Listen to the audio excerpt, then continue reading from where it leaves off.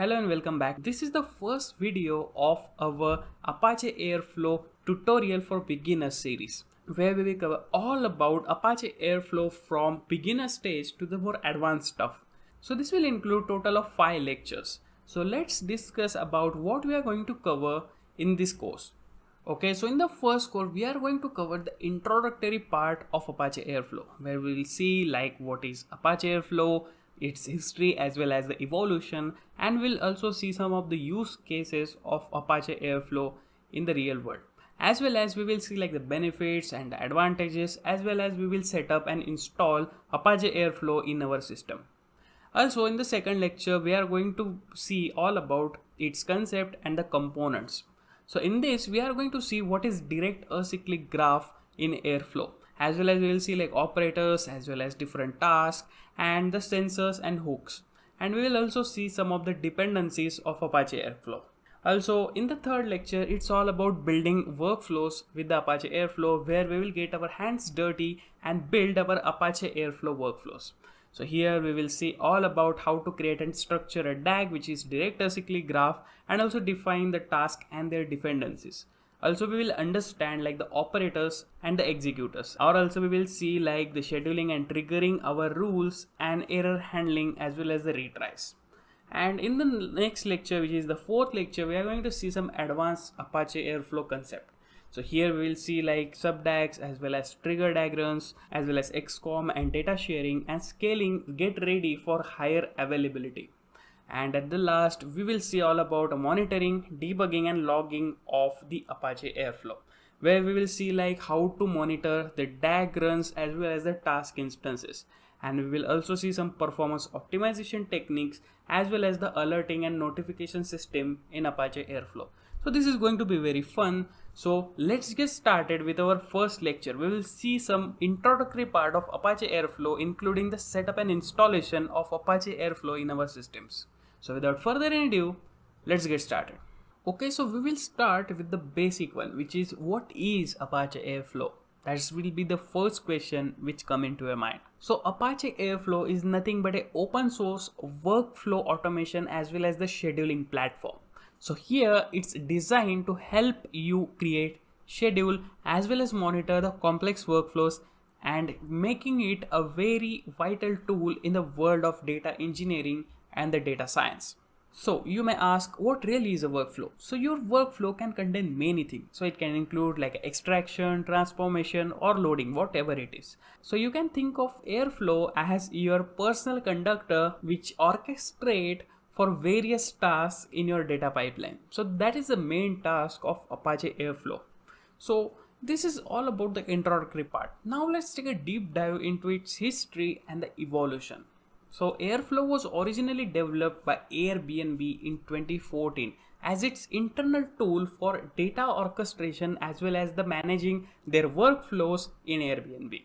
But they saw its potential and they open sources, and that gave us the birth of Apache Airflow project. So since then, Apache Airflow has witnessed the remarkable growth in the data engineering industry, and everyone loves its orchestration capabilities as well as the scheduling capabilities, which makes the data engineering a lot more easier. And it is embraced by the organization of all sizes. So with its upcoming releases, Airflow added some of the best enhancements, which gave us the user-friendly interface as well as the higher scalability and the easier scheduling tasks. And it also has the great community support. So it makes the Airflow one of the best tools for data orchestration in the data engineering field. Okay, so now let's talk about some of the key use cases of Apache Airflow. So Airflow finds its application in various domains. So it can also help us in the ETL, which is nothing but extract, transform, load processing, data engineering, as well as it can also help us in data warehousing and the data analysis. So in ETL, Airflow can help us automate extracting the data from various source systems, and it unifies it, and it can also transform it to the required format and load it back to the data warehouse. So this will automate a lot of stuff and also saves us every data engineer's time. And also it maintains the accuracy of the data as well. So that is the biggest pro of Apache Airflow. And that is the reason it's a go-to choice for organization which manages the complex data pipelines, because it makes the life way more easier by automating most of the manual work like data loading, extraction, transformation. All those tasks will be automated and with accuracy using the Apache Airflow. So now let's talk about some of the benefits of Apache Airflow. So it provides higher flexibility as well as the scalability, and it has the rich set of operators as well as the sensors. Additionally, its plugin ecosystem and the community support makes it a very robust choice for workflow automation tasks. So flexibility means you can create the tailor-made workflows which ties to your specific needs, and its scalability ensures that it will support growing workloads, because every industry is generating petabytes of data every day and the workloads will get complex day by day. So that is the reason scalability matters the most in the big data world. Okay, so this was all about the introductory part of Apache Airflow and how it is a robust workflow automation tool which orchestrates the data pipeline task very easily, and why it is so popular because of its robust community support. Now let's set up our Apache Airflow in our Windows system. So without further ado, let's install Apache Airflow and let's kick it off. Okay, so installation and setting up the Apache Airflow is not the most difficult installation in the world. It is fairly simple. You just need some prerequisites to be covered first. You need the Dockers for Windows, so we are going to download it right away, and I hope you already have Visual Studio Code, because I'm not going to cover VS Code installation. It's pretty simple, and if you find any difficulties you can let me know in the comments, but that will be fairly simple. Just go ahead and download VS Code and set it up. It's just a code editor. Now let's talk about the Docker. So in Docker we need to get into one link for Windows installation, and it is required for setting up our Apache Airflow. So that two prerequisites we need to cover before jumping on and start our Apache Airflow service. So let's get started. Okay, so as you can see, I will give this link in the description below so that you don't have to go into an hassle, right? That's my task. So as you can see here, we have the install Docker desktop on Windows. So we are going to download Docker desktop and set it up right away. So you have to click this friendly button which is Docker desktop for Windows. Click on it and let it get downloaded. I have already downloaded it, but let's do it one more time for you guys. Okay, so as you can see, it got completed. It was 579 MB, so not that much. So just go ahead and click on the Docker desktop installer. So just click on it. So here it is initializing our Docker desktop now. So just click on OK for adding the shortcut to the desktop, because it makes sense. So it will take like 2 to 3 minutes for unpacking the files and setting up your Docker desktop, and then we will kick off our instance and then go ahead and just do some configuration, and we are good to go to kick off our Apache Airflow. So just wait for it to complete. So just grab a coffee and we'll continue after this. And there you go, the installation is succeeded. So just close it and launch the Docker desktop right away. So as you can see, you can accept the policies now. And here we are not going to sign in right away, so just continue without signing in, and you can give it as it is, continue. So it is starting the Docker engine right now. So after that we are going to just need a one YAML file, which I'll be giving that link in the description below, and we are going to just set some .env file, and we are good to kick off our Apache Airflow service. So it will take like 3 to 4 minutes depending upon your system performance. So yeah, that's it. It got completed for me. So right now our Docker engine has already started. So now let's jump on to the YAML file which we need for our installation. Okay, so here is the docker-compose.yaml file. So this file you need, so just click on this link. I'll be giving this in the description below as well. So as you can see, this is the YAML file. So you have to just save it right away. So just click on Ctrl S here, and I'll be saving this file. So here you have to see that this has the text document as a save type, and when you save it, it will probably be the .txt file. So it will be like .yaml.txt file. Simple thing is you just have to remove that .txt after renaming that file. That's very similar.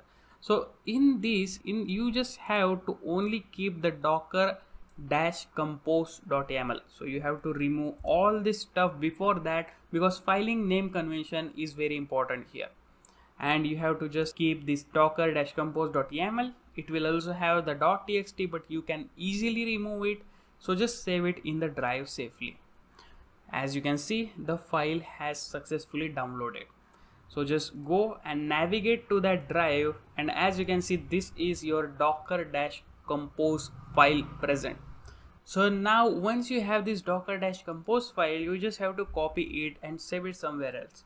So just let's go into the C drive, and in user as well as in the username, whatever it is, just create one folder here. So we'll create a folder and name it as materials, right?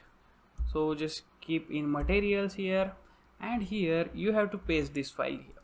Okay, so after that you have to open the VS Code. So I hope you already downloaded and installed the VS Code. So I'll just open the VS Code from here, and you can just cancel it, and you have to open the folder. So just open the folder and navigate to our materials folder. So I'll just quickly go and navigate to that folder, and it is materials. So just select the folder here, and as you can see, our docker-compose.yaml file is already present here. So you can just see its content. So it has all the setup process of Apache Airflow in our Docker container. So all you have to do is you have to make another file of .env where you will be having all the configurations. It is pretty simple file, so you just have to right click and create a new file, and the file name will be .env. That's it. And in .env you have to put some text which I already given here. So just copy this and paste it in that .env file. Okay, so once you successfully did that, just Ctrl S. I'll be giving this into description as well, so don't worry. So once you save this, you have to just open the terminal and create on new terminal. That's it. And now in terminal, as you can see, we are in the right directory. So all you have to do is you have to just type like docker-compose --up-d. That's it. That is the only command you need to set up our Airflow. So just hit enter and wait for it to complete. So it will be pulling like the Airflow scheduler, the triggering facility. So as you can see, it is also pulling like the init, web server, worker pulling. It is doing all these things and set up the Postgres as well, because it needs it. It's a prerequisite for running Apache Airflow.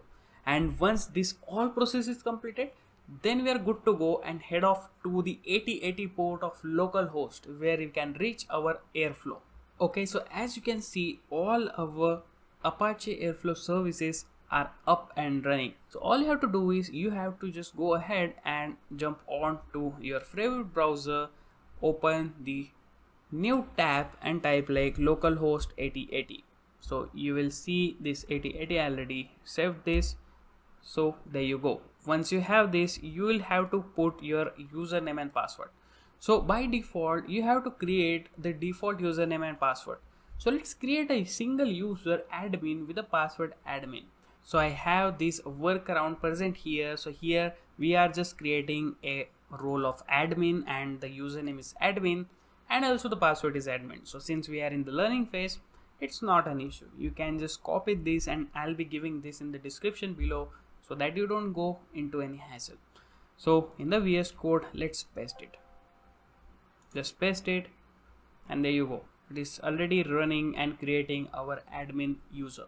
And that's it. Your user admin is created with the role of admin. So you can just go ahead and just log in via the admin username and password. So I'll give the admin here as well as the admin here. That's it. Sign in. And there you have it. You have successfully installed Apache Airflow in your system. This was pretty simple and straightforward process, and you don't have to worry about any environment variables or anything, any compatibility issues. And this is all possible because of the Docker installation technique. So this is very simple. So as you can see, there are different DAGs present here. So these are samples provided by Airflow. So you don't have to worry about it. In the upcoming lectures, we are going to see all about its components, its characteristic and its architecture. And we will see some advanced topic like creating our workflow, how to schedule it, trigger it, monitor it, and all the stuff. So this was all about today's lecture. If you face any difficulties in the installation, you can let me know in the comments and I'll get back to you as soon as possible.